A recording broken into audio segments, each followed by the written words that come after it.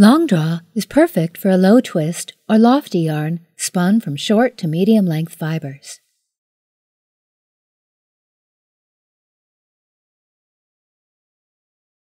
Since we're spinning top and spinning it from the fold, we tore the braid into staple lengths.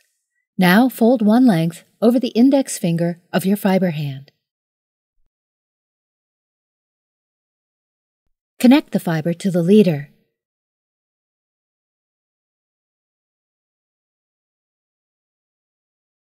Your hands will remain in the same orientation while you spin.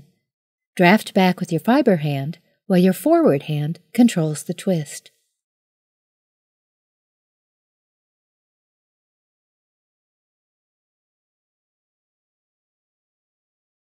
Your fiber hand starts out just a little distance away from your forward hand. Pay close attention to how the twist feels in your fiber hand. Open and close the fingers on your forward hand to allow the twist to run up the yarn. Your forward hand can also gently twist or untwist the yarn as you draft to slow down or speed up the twist.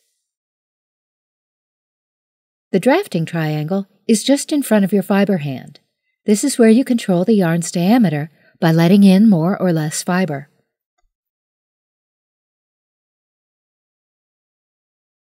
When both hands are working together, you'll feel the twist approach your fiber hand. This is where the magic happens.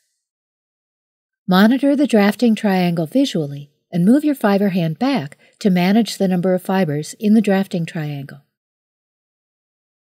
It's important to keep your hands in this orientation. Many times, spinners can create bigger problems by trying to correct an error in the wrong way. They see twist enter a thick spot between their hands, they keep treadling, and they drop the fiber from the fiber hand. Now, the twist travels as far as it can up into the fiber supply, and now it can't be drafted. It's already twisted. Instead, if you spot a problem in your spinning, stop treadling. Leave the fiber in your fiber hand and adjust the twist with your forward hand. Then resume spinning.